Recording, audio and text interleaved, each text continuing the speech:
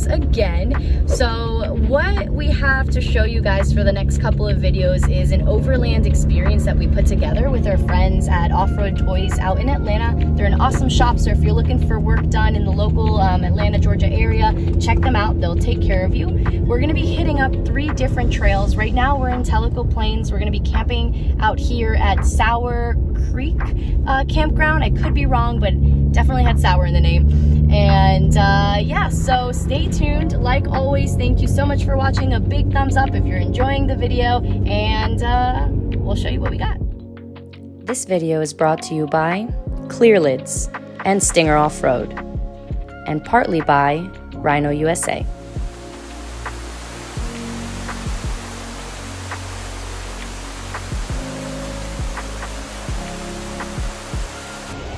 So we made it to camp, guys. We have about 20 rigs out here with us, and it's currently Thursday, and we're gonna be out here tonight. We're leaving tomorrow, and we're heading to Nemo's Tunnel, which is still in Tennessee.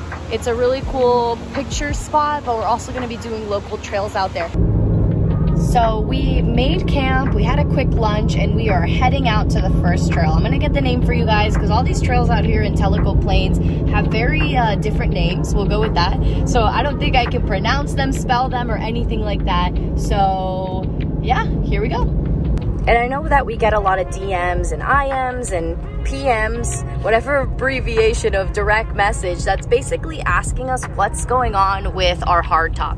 So as you guys know, in our JL, we do have a hardtop. We actually don't own any Jeep with a soft top, but we did just recently modify the Freedom Panel area of it. And so what you guys are seeing up here is actually a complete panel made by Clear Lids. So I'm going to be linking them in the description, but guys, if you haven't already seen our Instagram posts about it, it's a panoramic, let me try to squish myself here, it's a panoramic replacement for your Freedom Panels, and it is tinted. So for those asking, you do not feel the heat, or at least we have not yet. We've had it installed for about 2 weeks. You can see everything. I mean, you guys see the clarity of it. It is, like I said, a bit darker than normal. Stars. Yeah, so at night I want to get a good shot and show you guys the stars. When it's raining, it's beautiful. When you're in the forest, I mean, it's perfect. You can still remove it. It's not a permanent mod, and it does come with a little bag that you can store it in. So if you want to pop your Freedom Panels on, it just gives you options, guys. And you guys know, as Jeep owners, it gives you a lot of room too. That is what we definitely want, is options.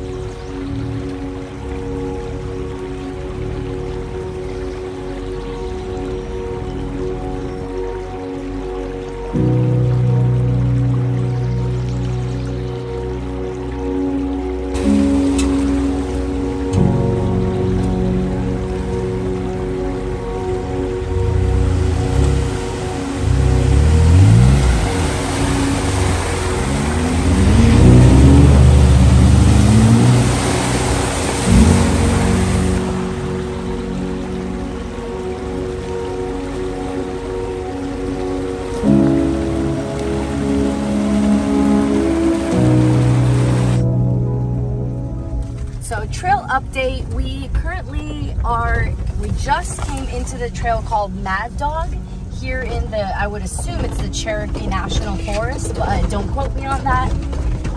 It is approximately 5:30. We have no service, and we're not just with Jeeps. We have a Toyota FJ, we have, what else is here? Gladiator, and Chevy Silverado. Yep. So, oh, and a Volkswagen Touareg. Yeah. So it's gonna be really fun to see. Supposedly this is like the hardest trail out here, but we'll see how these different vehicles handle it. So what you guys are about to see is called the Devil's Bowl. So I think it's one of the very few obstacles here on Mad Dog Trail in Tellico Plains. And it's basically just it's not even that steep, but it looks fun. We're gonna try it in 2-wheel drive, but I'm interested to see on how everyone else wants to tackle this obstacle.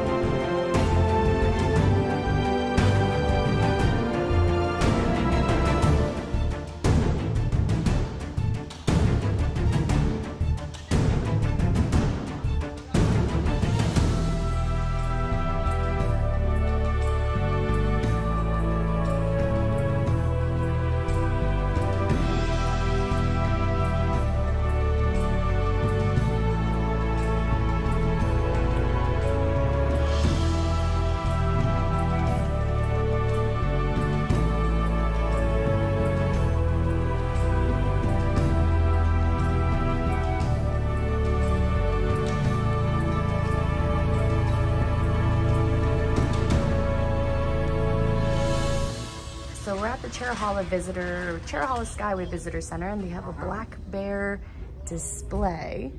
They got this little guy dressed up. This is really cool. So you can just like come in, read up about the bears native to the area. And just kind of, they teach you how to be safe when you're out there camping. We did not see any bears this time around, but our friends here with us have. So that's a wrap for Tellico Plains. That's day 1 of our overlanding adventure. At night, we weren't able to capture the footage, but we got swarmed, or the Jeep got swarmed by these, what looks to be Japanese murder hornets. They were about 3.5, 4 inches long, and they were super attracted to the very bright LED lights that we had going out around camp. So we shut those off, call it an early night, because I think that if I got stung, I would probably die. Hopefully no one was injured, and we packed it in, packed it out, and hopefully you guys love the video. Like always, big thumbs up, share with your friends and family, and make sure that you check out day 2's video that we will be posting shortly.